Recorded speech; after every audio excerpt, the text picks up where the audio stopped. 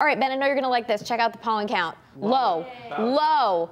Whoop. It's the first time since the beginning of pollen season that we have seen tree pollen at low. So thank you, trees, for relaxing a little bit. All right, so a lot of people are writing in and going, yeah, but I'm still sneezing. What's going on? Of course, it all depends on what you're allergic to.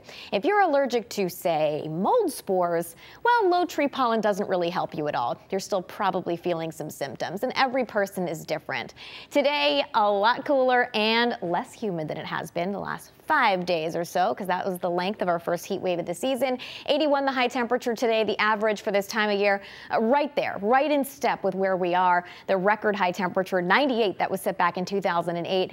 And probably the question on everyone's mind is, how long is this going to stick around? Well, it's actually going to be just a little bit cooler. I don't want to say cooler because, I mean, we're still going to be right on par with the average in the next couple of days or so. But again, we're not going back to the heat or the humidity as we head through this weekend. Low temperatures, or current temperatures, I should say, are in the upper 70s to low 80s for most of the state.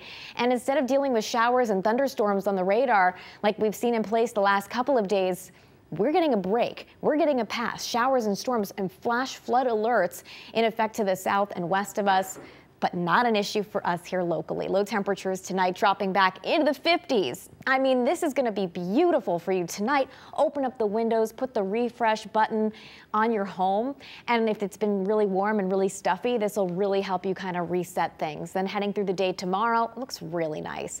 Partly cloudy skies with high temperatures climbing into the middle to upper 70s and a light northeast wind at about 3 to 6 miles per hour. So here's what it looks like as we step through your Friday. Morning temperatures starting off in the 50s. Heading into the afternoon, we're in the 60s to right around 70 degrees. And again, we'll see high temperatures in the lower to middle 70s. Then heading into your Saturday.